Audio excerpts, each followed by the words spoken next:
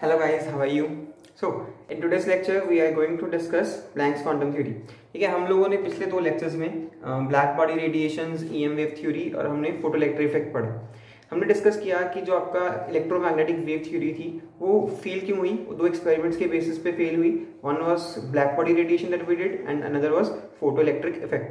So now in today's lecture we are going to discuss Planck's quantum theory, the modern theory. ठीक है, जो हमने electromagnetic wave theory पढ़ी थी वो ओल्ड कंसेप्ट पे बेस्ड थी and this is the new theory which we are going to utilize in the next whole chapter, the remaining whole chapter. ठीक है, so let's start with its postulates. What does the Planck quantum theory says? देखो Planck's quantum theory है जो हम लोग देखो सारा वही चीज है जो हम लोग डिस्कस कर चुके हैं, बट इसको एक बार पॉइंट्स में डिस्कस करना बहुत जरूरी है क्योंकि ये थ्योरी बहुत इंपॉर्टेंट है.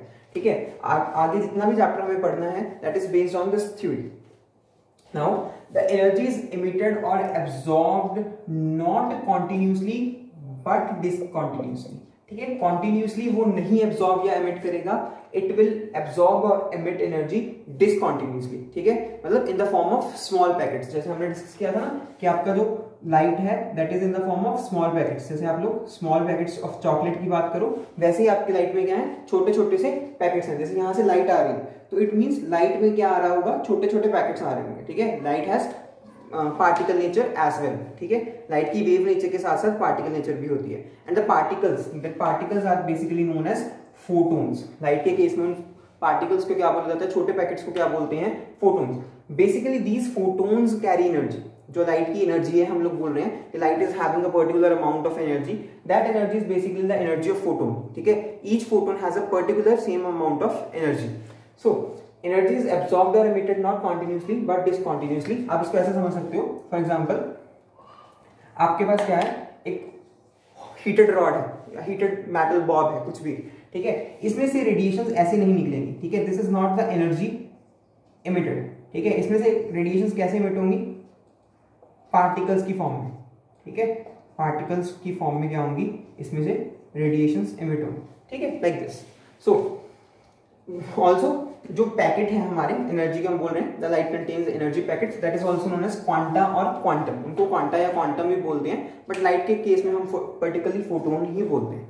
ठीक है, अब देखो एक चीज और, जो हमारा फोटोन है, ठीक है, फोटोन का जो रेस्ट मास होता है, वैसे आप लोग ये फिजिक्स में स्टडी करोगे, रेस्ट मास होता है जो फोटोन का वो जीरो होता है. मतलब फोटोन का जब वो रुक जाएगा, जब वो मूव ट्रेवल नहीं करेगा तो उसका मास जीरो होगा. And the speed of photon is equals to the speed of light. जिस लाइट से स्पीड मतलब हमारी लाइट ट्रेवल करती है वही हमारी क्या होती है, स्पीड ऑफ फोटोन होती है. ठीक है, तो फोटोन का मास तब है जब वो मूव कर रहा है. अगर वो रेस्ट पे आ गया तो उसका मास क्या हो जाएगा, zero. That's why it is called as rest mass zero. Photon का रेस्ट मास क्या होगा, जीरो होगा और स्पीड होगी लाइट की स्पीड के equal. Now come to the second point.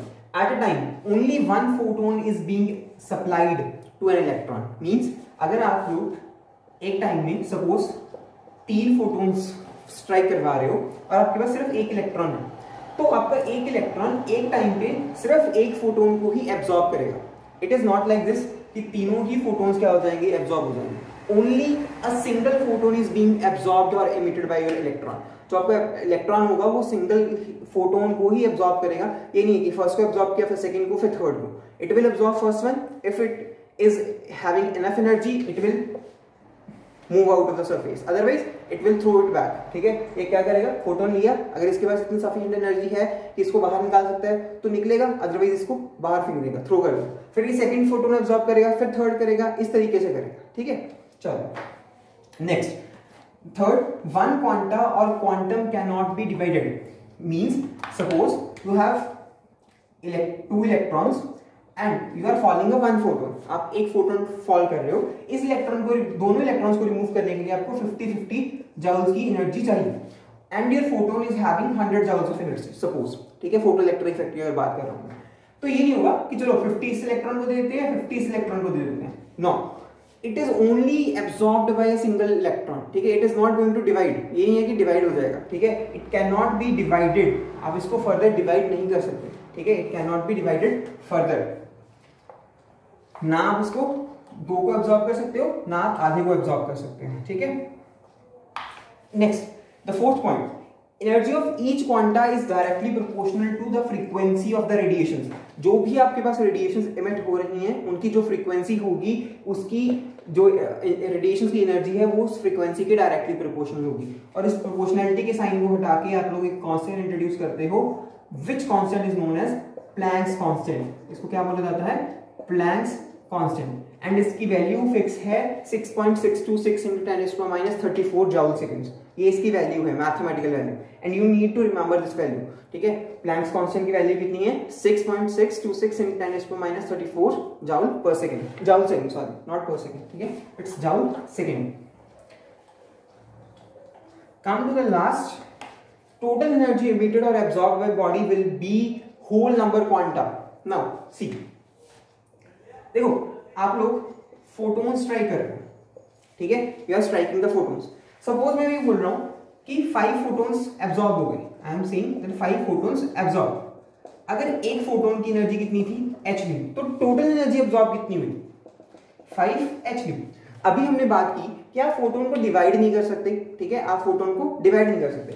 You can't say कि 5.5 फोटोन्स, 5.5 फोटोन्स हमने एब्जॉर्ब करेंगे, this is not possible. This point particularly says this thing, ठीक है, that energy emitted or absorbed by body will be a whole number quanta, means either it will emit or absorb 10, 20, 30, 30,000, 40,000, 1 lakh, 5 lakh, जितने भी हो, but वो क्या होगा? एक whole number होगा, ठीक है, it will be a whole number multiple of a single quanta. Suppose अगर मैं बोल रहा हूं कि एक क्वांटा की एनर्जी कितनी है? hν, तो 1000 की कितनी होगी? 1000 क्वांटा की कितनी होगी? 1000hν, ठीक है। So energy will be integral multiple of a single quanta और single photon, that is known as quantization of energy. इसको बहुत सिंपल से एग्जांपल के साथ समझने की कोशिश करते हैं। सपोज आप लोग एक आप लोग समोसा खरीदने जाते हो, ठीक है, आप जब समोसा खरीदते हो तो आप क्या बोलते हो? 5 समोसे चाहिए, 10 समोसे चाहिए, 15, जो भी आपकी रिक्वायरमेंट है अकॉर्डिंग टू फैमिली साइज। कभी आपने ये बोला है कि 7.5 समोसे पैक कर दो, कभी 10.5 समोसे, कभी 8.5, ठीक है, बोलना भी मत, दुकानदार पता ही आपको क्या करेगा, ठीक है, पागल बोल के बाहर कर देगा। So that term is known as quantization. जब किसी एक फिक्स वैल्यू का सिर्फ इंटीग्रल मल्टीपल पॉसिबल हो, जब किसी एक फिक्स वैल्यू का इंटीग्रल मल्टीपल पॉसिबल हो, that term is known as quantization. Here we are dealing with energy, so it is known as quantization of energy, that the total energy absorbed or emitted will be the integral multiple of a single photon or a single quanta, ठीक है।